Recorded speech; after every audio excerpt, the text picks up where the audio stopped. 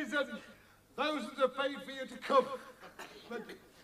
I would like to welcome you all to Paradise Valley Holiday Village. We hope you have a wonderful stay with us, and we're going to start off your week's activities with the period of keeping fit. Mr. Parslow, when you come to the bending down bit, you needn't bother. Right, here we go. Legs apart. Jump. Selwyn's running some keep fit, never mind. But he's got to do his bit, never mind. Now these exercises slim, and they keep the body trim. Though they don't do much for him, never mind. Right, this time let's have no slackening. I know you've only just arrived at the camp, but I want you to put everything you've got into it, and I mean everybody. Now, bring your left leg in the air, and try to touch it with your right hand. Oh, that's beautiful. Now let's have 10 runs on the spot. And 1, 2, 3, 4, 5, 6, 7, 8, 9, 10. And this time, I want you to whirl both arms round like a windmill. Here we go. When this spring gets dead. Would the entertainment officer come to the manager's office immediately, please? If you could all keep going just for a few minutes on your own. That means no! Again!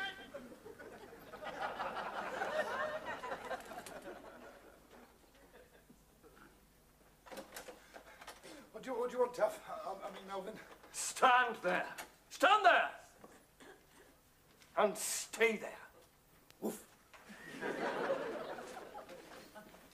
You bungling, meddling, incorrigible idiot. I've done something wrong again, haven't I? You've never done anything right. What game do you think you're playing? We're not playing any game. We're doing physical training, PT. You astound me, Froggatt. Thank you very much. You do that again. I know, I do it every morning, you know. It like, gets all the campers fit, you know, except them that, like, twist them. The new guests haven't been here more than 30 seconds and already you've upset them. It usually takes me longer than that, doesn't it, man? No, honestly, I'm sorry, but there aren't any new guests, because if there had been, I'd have taken them on me, you know, getting to know the camp guided tour, because I always start them off on that. I've already told you the new guests have arrived, and thanks to your PT class, they're in no mood to go traipsing about the camp. Yeah, well, nobody will have to go traipsing in future. I've got wheels. Where? In your head? No, honestly, I've got a vehicle. I've built it. I've been working on it secretly. Any work you've done must be in secret. Thank you very much. It's lovely, though, honestly. You'll love it. You will. I want you to christen it, you know, with a bottle of something. I'm going to call it my Sunshine Holiday Express. You haven't been spending money, have you? No, not even my own. No, you told me, you know, to use my ingenuity, didn't you, and be ingenious. Well, I've done that, and I've used my intuition as well. What exactly have you done? I built a camper transporter, you know, for transporting the campers around the camp. I made it out of, like, bits and pieces that the RAF left behind in that old hangar, you know. We renamed the unique one-floor multi-storey car park. Well, I hope your creation will pass its MOT. It won't have to have an MOT, not on the camp, and I don't think it'll get past the gates, Magic. I'll go and sort the new campers out. Don't bother, I'll sort them out. Hey, I'll tell you what, I'll tell them they're inaugurating the maiden voyage of my Sunshine Holiday Express, then I'll take them on a tour de camp on it. Just make sure you keep it on the road. Yeah, well, if it goes out of control, I'll try and hit something cheap, Magic. Selwyn's train is on the go, never mind. The new guests are all in tow, never mind. Selwyn's thought up on his chat, and he's got the hopping cat. Though his driving's not all that, never mind. Ladies and gentlemen, if you'd like to look to the left, you will see the bingo hall, ballroom and recreation complex. Complex? Where, for goodness sake? That building there. It's an old army hut. But it's a feature of the camp. It saves a lot of walking about. Bingo 1 minute, dancing the next, and recreation in the next. And it's all under one roof. Oh, I don't like bingo and dancing. I do. Oh, shut up. Well, it's not compulsory.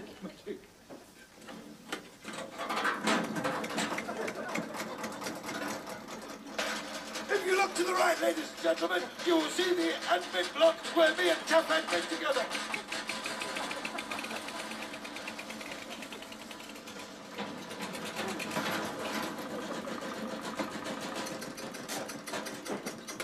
Right in front, ladies and gentlemen, as you can see, we have a garage for over 2,000 cars. It's like an old hangar to me. Yeah, well, it is. I mean, like it was. But that's good, that, because we shan't have to build one for when the foreign packing stores start flying in. Magic. It gets worse.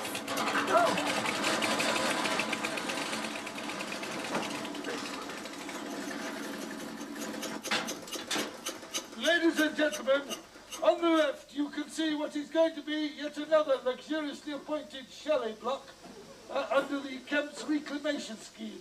And over here you can see where draft-proofing has already been commenced. Get out of it. It's another RAF. Yeah, well, it is really, but Taft said we were very lucky to get them. Some of the few might have slept in them. Very few indeed, by the looks of them. I'm not going to sleep in there. There's barbed wire everywhere.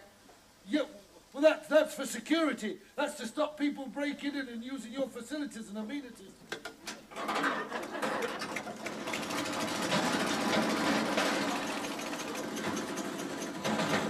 This is where all the aquatic sports will be centred, around the swimming pool. Just a diving board. Where's the pool? Well, it's got to have a bit of work done on it. Ooh! This is incredible. Derelict huts, no facilities, and you. I think it'll be all right when we're settled in. Oh, shut up. Excuse me, like speaking while you're all speaking, but is this like a complaint? Of course it's a complaint. Yeah, well, you wouldn't really know, like, just having arrived, but if you've got a complaint, you have to sort of do it officially through a meeting, you know, chaired by the chairman of the official complaints committee. And who's that? Me. That does it. I'm not going to speak to underlings any longer. I want to speak to the person in charge. Well, there's only three above me, and Mrs. Price isn't ill, and Mr. Price, he's convalescing still, and so you'll have to see Mr. Price. Just shut up and drive. Right. Hold tight. Hey, magic.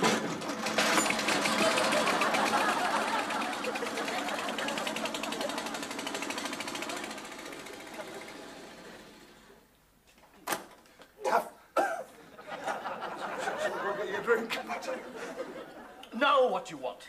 I've got a quorum of 4 campers with a complaint. You deal with it. I can't. They want to talk to an overling. Look, I am in no mood to chat to petty punters with trivial complaints. I don't think you ought to say that. Why not? Because they're outside listening. Get the lady a chair. I don't want one. How dare you call my family petty punters? I do apologise, madam, and I assure you, when using the vernacular, it is a term of endearment. Now, what can I do to make your stay more enjoyable? Wouldn't it be a good idea if... Oh, shut up. Just refund our money and let's go home. Oh, well, I'm terribly sorry, but I'm afraid that is not possible.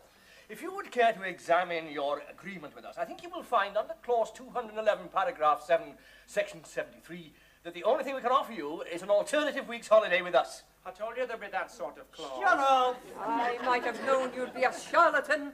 What do you mean, charlatan? Do you know what charlatan means? It means a rotten, cheating blackguard. Shut up! Yeah, so am I. No, but you see, Mrs. Mitchell... By the way, this is Mrs. Mitchell. Oh, and these other people are like...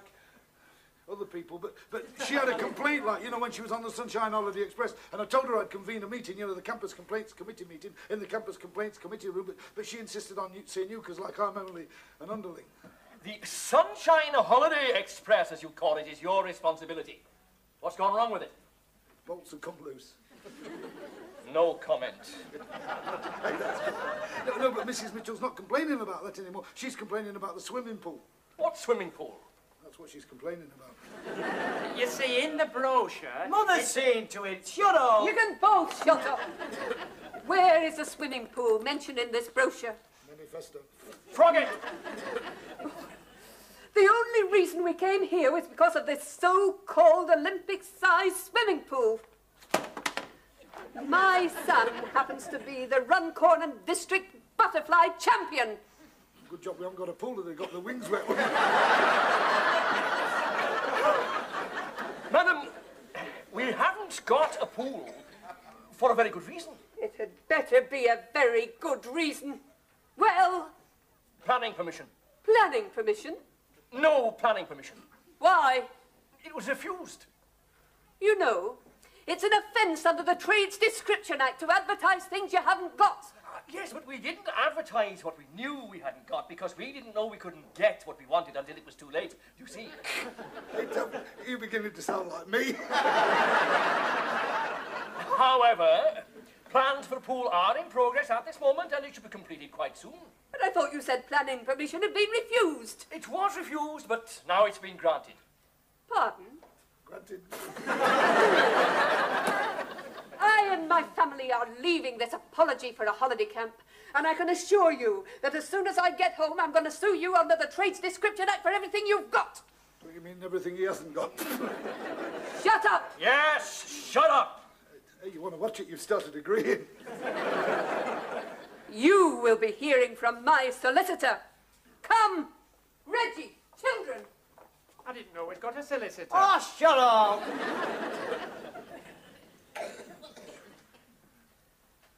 Hey, what are you going to do, Taff? Because if the trade description man comes round, you know, and investigates, he'll make us shut up. I wish you would. Look, Froggett, there's only one thing for it. We've got to have a swimming pool. You'd better get digging. Digging? I can't dig an Olympic-sized swimming pool on my own. Well, get the campers to help. They're always moaning about the lack of activities. They'll enjoy it. Hey, that's great. That's magic. That's fantastic. We'll have a competition, see who can get most earth out. I'll get everybody, like, you know, to muck in to get, like, the muck out. It was good, that, wasn't it? I'll go and get a meeting organised. Froggett, don't mention anything about a pool. No, I won't. I'll tell them, like, they're like digging for treasure. Hey, that'll be good. I'll call it the muck out treasure hunt. Do you think we could have a prize? Hey, Taff, that'd be good. That could be like the treasure they're digging for. I tell you what, you bury some treasure and I'll go and get them organised. What would you like to bury? Don't tempt me. That'd be your proper little treasure then, wouldn't it? Now the treasure's buried where, never mind. Selwyn Froggett doesn't care, never mind. For the swimming pool's begun, and the campers will have fun, digging treasure by the ton. Oh, sorry. I bet that's the first time you haven't called a spade a spade. Never mind. Right, everybody, if you like to take your pick of shovels and forks, because we've only got one pick. Anyway, just get an implement and follow the treasure trail clues, all right? I'll start you all off. If your spade you want to use, never mind. You just follow Selwyn's clues, never mind. Selwyn leads them here and there, but it really isn't fair. 'Cause they'll end up you know where. Never mind. Right, ladies and gentlemen, can I have your attention, please? Now, the treasure's buried somewhere in this area. I don't know what it is or exactly where it is, but the first person that finds it, he'll know what it is, because that's his prize. All right, I'll give you your start with 10. On your marks. Now they dig for all they're worth, never mind. While our Selwyn shifts the earth, never mind. Bryce can't call our lad a fool, all these holes will make a pool, so the campers can get cool. Hey, I found it! I found the treasure! Right, hold it, everybody. Right, let's have a look, because even I don't know what it is. Hey, that's great. That's fantastic. What is it? Hey, it's got some writing on it. It says, Ack Dung. 9, 4, 3. 1943. Hey, I know what this is.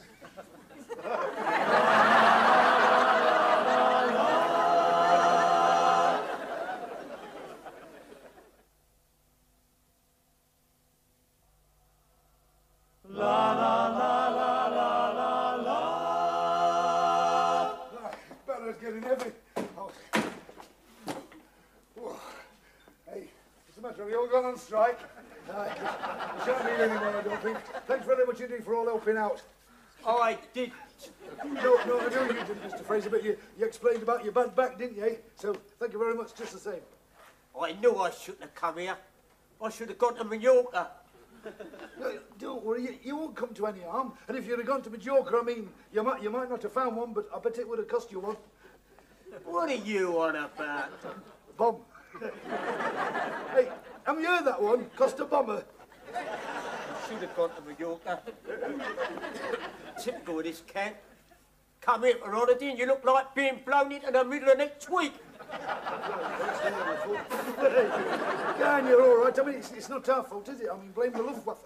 I hope somebody's doing something. We can't sit about here forever. You're all right. Honestly, I've got everything under control. Because I was in the army at Catterick near Scotch Corner. Not only that, but I saw this film about bombs. It was fantastic. That Glynis Johns was in it. Can't remember what it was called. I think I saw that. Was it the Dam Busters? No, I don't think so. Look, are we going to sit around here all day having a film quiz? There's a bomb out there. We're in danger. You're all right, because I'm experienced. I've been to see this film. Honestly, it was fantastic. That Trevor Howard was in it as well. What was it called? Half a minute. I think I've got it. Reach for the sky. No, I'm sorry. I don't think it was that either. Don't start that again. What steps are you taking to protect us, Froggy? Well, I've already started, haven't I, with the sandbags full of muck. And not only that, I've got some sticky paper. I'm going to stick it all over the windows. You know, they did it in this film. It's to, like, stop the glass from flying if the bomb goes off. It's not going to go off, is it?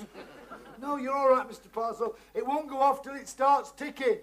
They have to start ticking, you see. It happened like it in this film. It didn't go off till it started ticking. It was a fantastic... I wish I could think of the name of it, but I remember the story because they got this great big crane, you know, to pull the bomb out. And actually, that's what I'm going to do. It were a great film. I tell you what happened. This bomb, you see, it dropped at the bottom of Glynis Johns' garden, but she wasn't there. You see, because she were playing like a Red Cross nurse, you know, in the Red Cross, and she was looking after all these injured war heroes played by Trevor Howard. And then she saw the bomb, like when she got home, so she rang up on the phone to her boyfriend, played by James Mason. And he happened to be like a bomb disposal officer, so he got in touch with his adjutant, played by Stuart Granger, and actually he was secretly in love with Glynis Johns. He was honest, but you see, Trevor Howard didn't know about that, so he were like friendly. Anyway, he took him along, and they took this big crane to Glynis Johns' garden, and they pulled this bomb out with it, and they just got it in their arms like that, and it went up, and like, they were blown up. But it had a bit of an happy ending eventually, because you see, Glynis Johns, she was secretly in love with this petty officer played by John Mills. So, I mean, she made the right decision, didn't she? 'Cause, I mean, he's got a knighthood. What's all that got to do with our bomb? Well, nothing except I remember this great big crane, you know, they pulled it out with, and, you know, so this is the first time I've had a chance to put my knowledge into practice. Actually, I'd better go, because I want to make some drawings, you know, of the, like, pulling out equipment. Would anybody like to come and watch? We're not moving from these sandbags. Right, you stop here, then I'll go and draw some plans. Hey, I tell you what, while I've gone, if you like, why don't you have a bit of a sing-song if you're frightened, keep your spirits up, because they did that in this film. They did a lot of singing and they drank a lot of tea. We ain't got no tea. Well, I'll go and make you some. We got sooner be blown up. Right, show me along.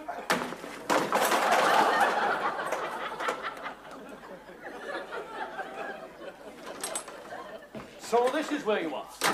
What the devil's going on? Where is everybody? There's not a soul to be seen on the camp. Have they all gone underground? Nearer the truth than you think. No, one of the campers dug something up on the treasure hunt. That's impossible. I didn't bury anything. You said you would have. Yes, well, I'm going to give a prize later on when the pool is dug. How far have you got? We stopped when we got to the bomb. Look, Frogget, this swimming pool is urgent. We can't afford to waste time playing about with... What bomb? H4239, 80-kilo German unexploded. Unexploded? Up to now. Don't just sit there. Go and call the police and tell them to get rid of it. That's no good. Why not? Well, if you find a bomb, it has to be handled by the army. I'll go and call them. You can't call the army. Why not? You have to get the police to do it. I don't suppose you'd consider doing everybody a favour by going and wrapping yourself round it, would you? Boom, boom, magic. Hey, it'll be great, though, won't it? All the publicity, you know, about having a bomb, you know, for the camp, it'll be all in the newspapers, it'll be great. Oh, no, it won't. I don't want my name bandied about by the press. Better to have your name banded than your legs. Frogget, this is no time for jokes. We'll be ruined. No one will come here if they hear about bombs going off all over the camp. Well, if you don't want any publicity, there's no need to let anybody know at all. Because, I mean, I know all about bombs because I was in the army at Catterick near Scotch Corner. And apart from that, like, you know, I've seen this film. So I tell you what, because I'm doing that now, I'm going to deal with it myself. Where are you going? Into the old air raid shelter. I didn't know there was one. I'll tell all the campers. No, I don't want that mob down there. Tell them there's no room. Look, I don't want any publicity about this bomb, so keep it as quiet as you can. Be a bit difficult if it goes off, boy. For a bomb disposal plan, never mind. Selwyn Froggies is the man, never mind. From a film he's learnt this game, how a ticking bomb to tame. He just can't recall its name, never mind. Hello, Selwyn. Got the tea on? No, come inside and shut the door in that order. What's up? Nothing, it's already come down. What are you on about? Hey, we've got an emergency on, and I've been chosen to deal with it, you know, because I was in the army at Catterick near Scotch Corner. You know, and because, like, I've seen this film. What are you on about? Only an H4239 80-kilo German unexploded bomb that's been found on the camp. Ta-da. Come on, yeah, you're all right. You're all right. I've done a course on it. I know all about it. Yes, but doesn't it all about you? You can't do it. We'll have to ring the police. Hey, you can't ring the police. You have to ring the army. We'll ring them. You can't ring the army. You have to get the police to do it. But in any case, you know, Tuff's put a cross in the appropriate space. You know what? They don't want any publicity. Hey, no, you get it. You know, like on the polls. Hey, in any case, we're not going to call anybody because I know all about it. You know, I'm going to do it myself. You can help if you like. I'm not going near it. You're all right. You'll be with me. Exactly. Honestly, it's quite safe because it's not ticking. You see, it's all right until it starts ticking, and this one's not ticking. It's like that in this film. What I'm going to do, you see, I'm going to pull it out with this crane. You know, I'm going to build. Look, great, isn't it? What are you building, the Forth Bridge? No, it's a bomb puller outer. You're all right if you're an expert. You know, you'll be all right with me because all you got to do, you see, is you got to get your pulleys and your weight differentials in the right order. Come on, let's go and get cracking on it. Come on. Hey, by the way, you don't know the title of a film, do you? With James Mason, Stuart Granger, and a bomb. Yeah? From here to eternity? That's not it either. I'll probably stop trying to remember it, you know, then it'll like come to me with a bang. Come on, because I want to film it. It'll be great.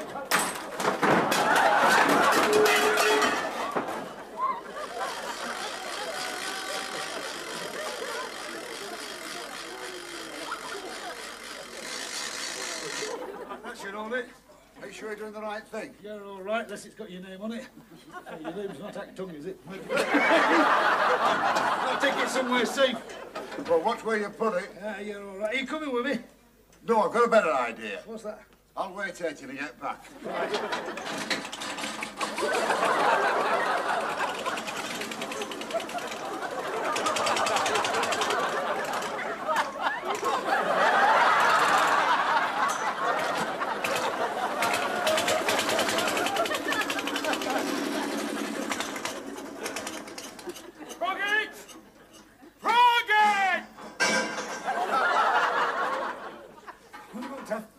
Some of the campers have just come rushing into my shelter, babbling that you've moved the bomb. You haven't touched it, have you? Yeah, but not much with my hands. You said to deal with it, so I'm doing. Like in this film I saw. Oh, shut up about the film. They phoned the police. There'll be an army disposal unit here in 5 minutes. Where is it? There's what? The bomb, you cretin! The bomb! Hey, Tuff! Hey, ring them up! Tell them not to bother! Tell them an expert's dealing with it!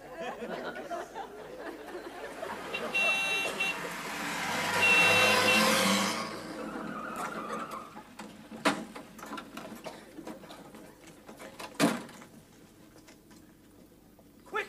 No time to lose! Get down! It's starting ticking!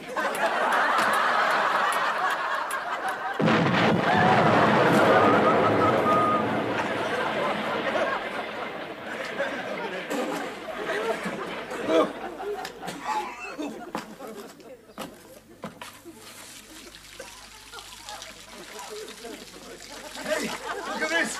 We've got a swimming pool! Selwyn bomb has saved the day, never mind. With a very great display, never mind. Mervyn Price is on the brink. Selwyn's landed in the drink. Will he catch him, do you think? Never